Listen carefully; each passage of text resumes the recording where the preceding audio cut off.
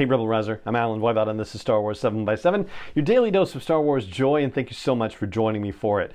So here in the United States, it is Labor Day, which is a holiday set aside to recognize the economic and societal achievements of the average American worker, which is something that has had to be fought for very, very hard over the course of the centuries. And I'm not just talking about getting a holiday to recognize this, but I'm talking about things that relate to being able to control the conditions of one's work as much as possible. A fair wage for one's work, the hours and the safety for the working conditions, things like child labor laws, which are currently under assault in the US too. And two of the most important tools that American workers have had to help improve the conditions of their work are unions and strike actions. Which brings us to talking about the WGA strike and the SAG-AFTRA strike going on right now. One of the things that is in contention over the strike against the studios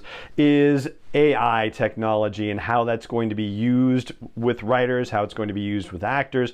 And it got me to thinking about Cassian Andor and Nemik's conversation in the Aldhani arc of Andor, when Cassian's looking at that navigational tool Nemik's working with and says, yeah, it's an old one, and Nemik says, yeah, but you can fix everything on it yourself and it can't be jammed or intercepted, and once you've mastered it, you're free because we as a society, according to him, the just galactic society, have become too reliant on Imperial technology, and it makes people vulnerable as a result. And if you wanted to draw a real world parallel, well, it's not really difficult to find one. I mean, this podcast is being recorded on an iPhone, for example. So yeah, if there was an example of Imperial tech right there, I mean, yeah, it doesn't get any more obvious than that. And historically speaking, when we've seen technological advancements happen, it's often governments and corporations that are driving these advancements and are generally working to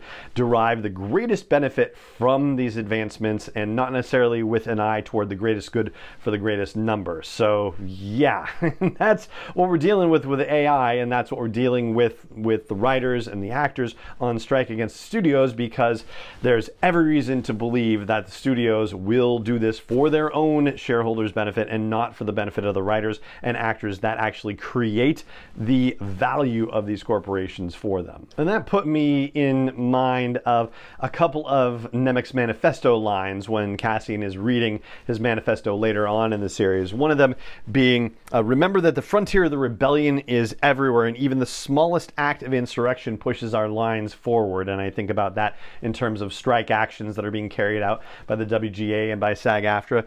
And the other line is, the imperial need for control is so desperate because it is so unnatural.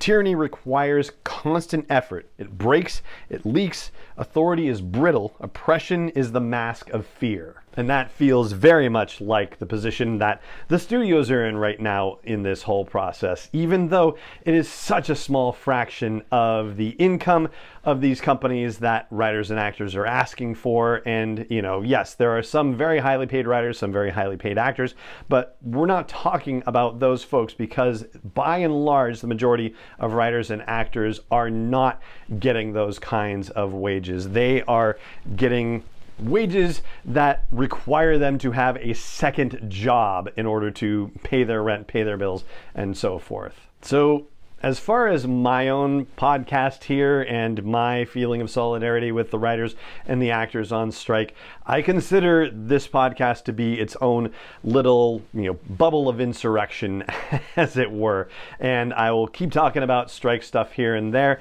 as we go through, but we do also have a lot of Star Wars storytelling to enjoy, and a lot that is not affected by the strike too, which we will get to be able to enjoy talking about in the coming months as well. But that is what I wanted to highlight for you on Labor Day. It seemed like a very appropriate time to talk about this stuff, and that is going to do it for this episode of the podcast. It just remains for me to say thank you so much for joining me for it as always, and may the Force be with you wherever in the world you may be.